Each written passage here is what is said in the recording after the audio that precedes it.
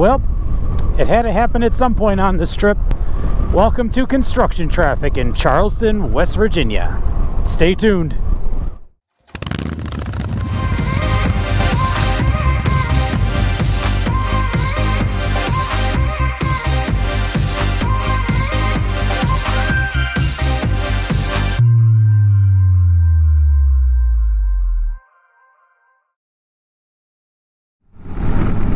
What's up, everybody? Welcome back to another episode of Get Out and Ride. It is now day 6 and I'm on US 19 heading out of Fayetteville, West Virginia. Today's destination being Dayton, Ohio, where I will stop for the night. Main purpose for that destination is because the U.S. Air Force Museum is there at Wright-Patterson Air Force Base, so I'll be staying right next to the Air Force Base to make a stop into that museum because it's one of my favorites in the country. Been there many times, so I figured why not take an opportunity to stop through there on the way back to Chicago. So I'm going to do that today, and then day 7 tomorrow I will make the final push back in through Indiana and up into Chicago, and we will make this trip a wrap. Yesterday was really great. If you haven't seen the footage from previous days, I've got the links in the description down below. You can go check those out. Outside of hitting a little bit of rain near the West Virginia border, yesterday went really well. I had a good time. Even though it was mostly interstate, at least in this part of the country, there's a little bit of scenery on the interstate, so it made it a lot more tolerable. And I made pretty good time, was able to get in town in enough time to have kind of a late lunch, early dinner with my friends that were here in town, and go over to one of the resorts at New River Gorge and just have a great night.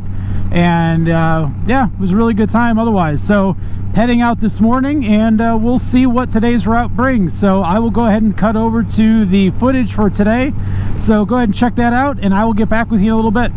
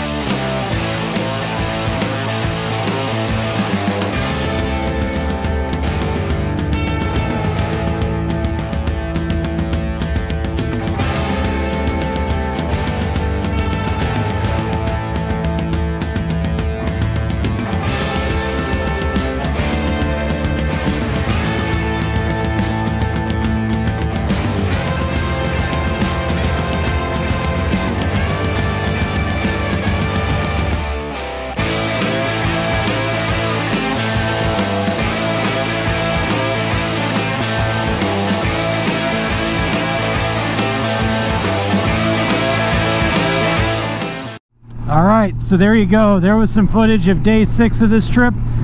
Very easy day of riding. It was only about 250 miles. The majority of it on Interstate 64 through West Virginia and US 35 through Ohio. Really just kind of sad to see the scenery flatten out. After all these days looking at the amazing mountains and all the color changes and stuff, it's been really great to see, but now we're just getting kind of back to the flatland of the Midwest, unfortunately. So scenery's not as good, so clearly there wasn't nearly as much footage to share with you today, just because what you see here, I guess, I don't know, for some people it might be nice. I see a lot of this. It's not too interesting to me. I really love the mountain landscapes, and so it's really kind of sad to have those gone now, but that's okay. Getting closer to home. Tomorrow's the last day. I'll be leaving out of Dayton, Ohio tomorrow and heading back into Chicago.